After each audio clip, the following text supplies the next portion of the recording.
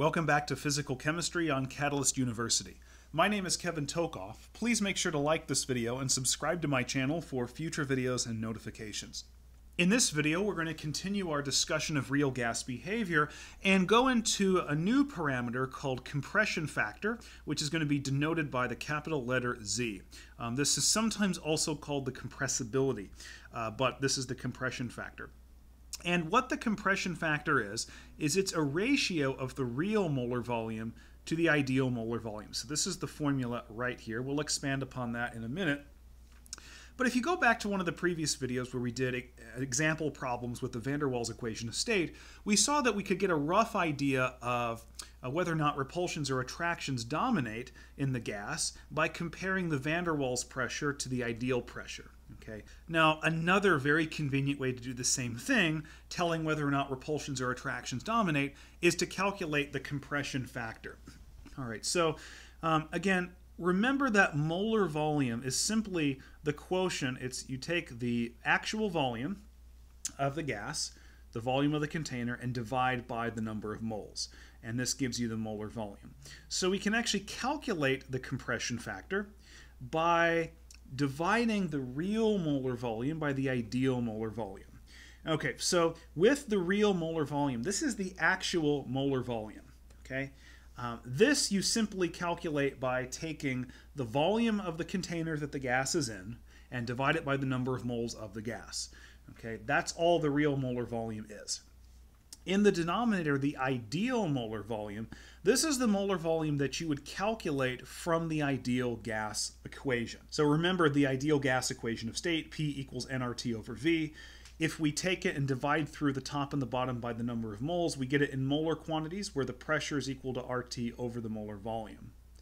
Now essentially, the molar volume from the ideal gas equation, if we were to solve for molar volume, becomes RT over P. That's why I have an RT over P here in the denominator. Now, because I've got this pressure here in the denominator of the denominator, I can essentially pull that pressure out in front here. And so my compression factor Z is ultimately equal to the pressure times the real molar volume divided by R divided by the temperature. Okay? And for an ideal gas, if the gas was truly behaving ideally, in which case we would not need a real gas equation of state, Z would equal 1.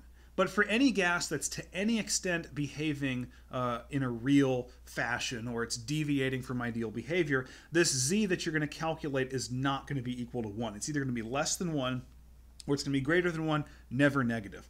And ultimately what happens is if Z is greater than 1, that means within the gas, repulsions dominate, okay?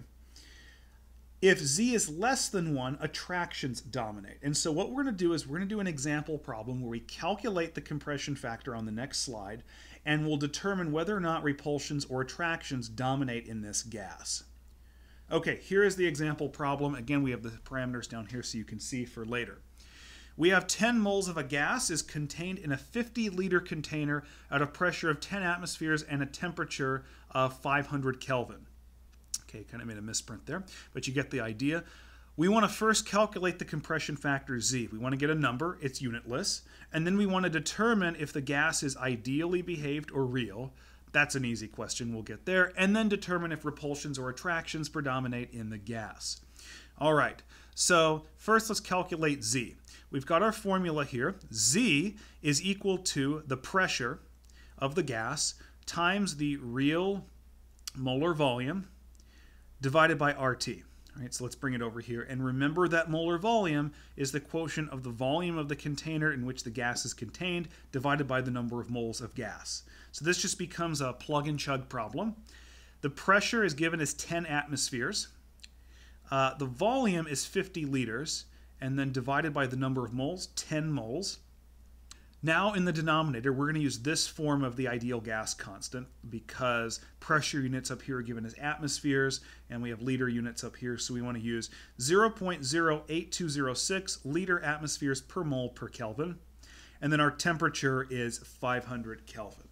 Now, avoiding the time it would take to actually type this out, I've already typed it in my calculator, and it turns out that the compression factor is 1.22. Okay, 1.22. So first of all, that's our answer. It's unitless for the first part here. We should probably also answer if it's ideally behaved or real. Now, truly, to be ideally behaved, this would have to be pretty much exactly 1. Okay, it's not. It's 1.22, so that pretty much tells us this gas is going to be behaving really. It has deviations from ideal behavior. And now we can actually answer the question, do repulsions or attractions predominate in this gas? And to do this, we can look at these two parameters here. If z is greater than 1, repulsions dominate, and if z is less than 1, attractions dominate. Well, our compression factor z is 1.22. That is greater than 1, and so we can conclude that in this gas, because z is greater than 1, that repulsions dominate in this gas. That does not mean there's no attractions. There are attractions, but the repulsions play more of a role than the attractions. There's more repulsions than attractions. That's what we mean when we say they dominate. Okay. Now, let's suppose you were on an exam, okay, and you were given this question as is, just this part, 10 moles of a gas and so forth to 500 Kelvin. They gave you that information, and then they just said, determine if repulsions or attractions predominate in the gas, and that's all you had. Okay. They didn't give you this first part about z or the second question. Okay. Would you calculate the compression factor? Would you calculate the van der Waals pressure and compare it to the ideal gas pressure? Or could you do either one? And actually, there is only one way you could do that in this case. Okay?